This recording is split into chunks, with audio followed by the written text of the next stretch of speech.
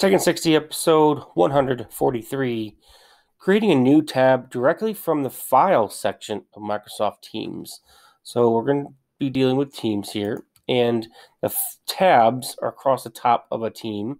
So I'm in my trusty test team here, and I'm in my files section. So anytime that I upload or create a new document or add storage to places in the file section, that's where things live. Now, you can click on an icon here, and over here is a new option to make this a tab.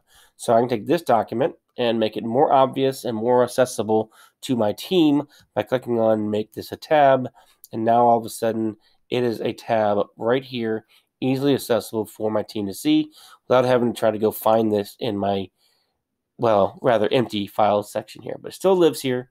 When I'm done with this, I can right click or the drop down alls and hit remove. It doesn't remove the document from your files. It just removes the document from the tabs.